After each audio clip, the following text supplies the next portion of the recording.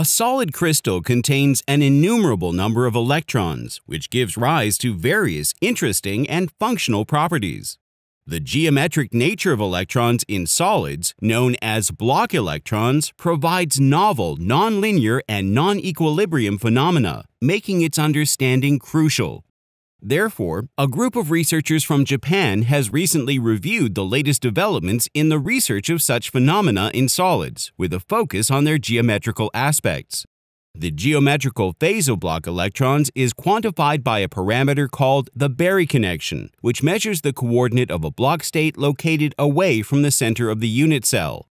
Engineering the geometrical phase of electrons in crystals generates shift current, a bulk photovoltaic effect, and non-reciprocal current, a nonlinear transport phenomenon. While the Berry connection describes the nonlinear responses of electrons in bulk crystals, the non-equilibrium phenomena can be accounted for using the Floquet theorem. It explains the time evolution of an electron in an oscillating electromagnetic field, characteristic of periodically driven systems.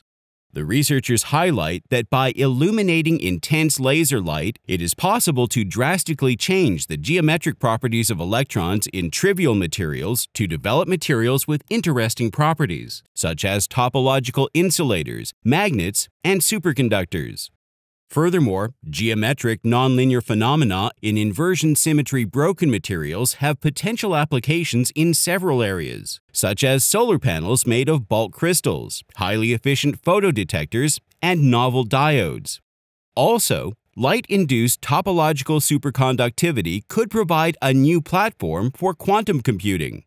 In summary, understanding the geometric aspects of nonlinear optical phenomena in crystals would facilitate advanced materials with novel applications.